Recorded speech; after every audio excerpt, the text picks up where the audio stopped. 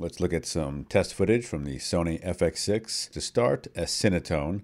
And this is me just basically running around with the camera trying to get footage of our beagles. It's a mix of low and high base ISO, and I left the camera at f4. I was using autofocus, relying basically totally on that, and had the auto ND on to essentially account for exposure.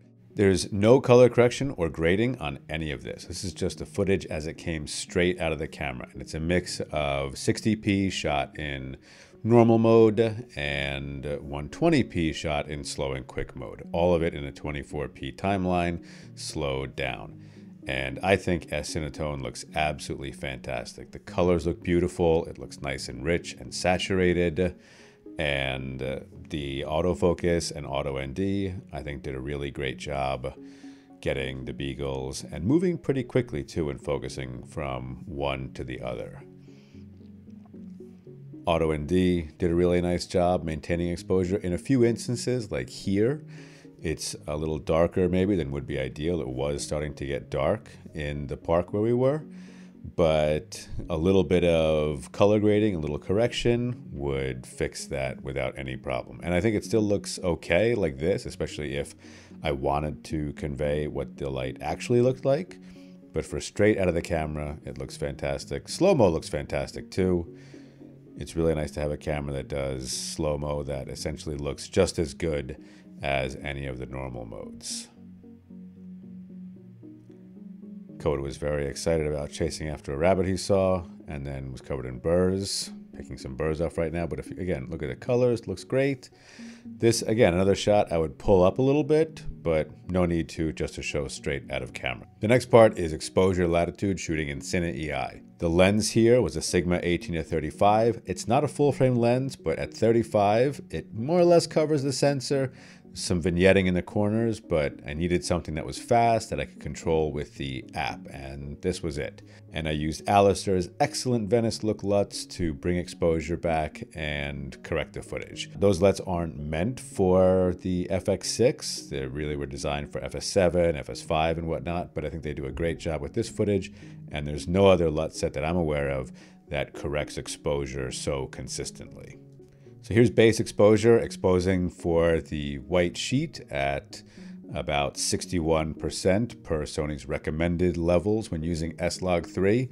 To me, that always looks a little underexposed, but we'll go through and see how it does. This is low base ISO, 800 ISO in Cine EI, and image is already pretty clean at base, but as you'll see, +1, +2, it's even cleaner, but you don't need to overexpose like you did with the FS5 and even the FS7 to get a clean image.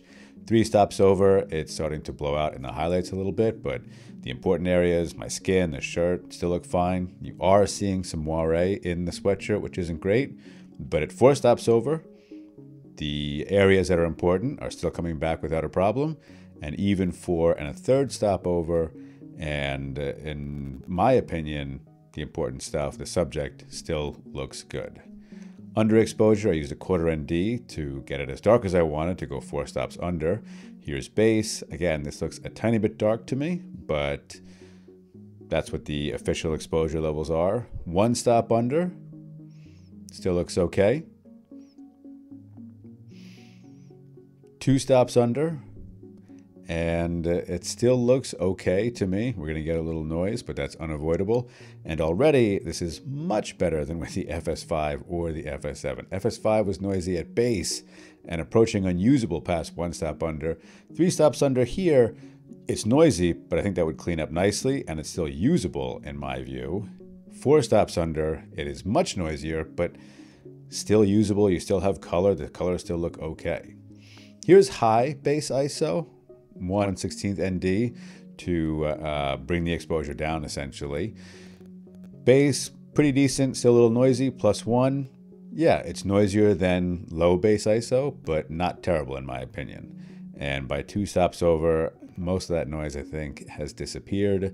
The image still looks fantastic, and it's still holding up at 2 stops over. And obviously the highlights are blowing out like it was in base ISO by 3 stops over, maybe even 2 stops over. But the important areas are still well exposed and still look good. 4 stops over, you'll see it's the same situation. Everything's still recoverable that you would want to recover, as is the case with 4 1/3 stops over.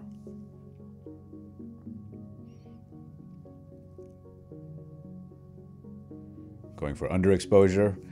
Again, base exposure. You can see a little bit of noise in the shadow areas, but not terrible. 1 stop under.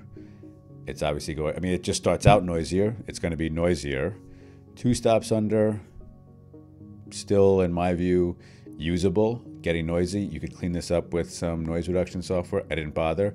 The noise does look less fixed to me. So 3 stops under is noisier, obviously, than the low bass ISO, but it doesn't look like the sort of fixed pattern noise you see with low bass ISO. 4 stops under, it's hunting for focus. I was using autofocus here. That was the other thing, or reason why I wanted to use this lens. Here's low and high side by side at 3 stops under. 3 stops under and low is much cleaner.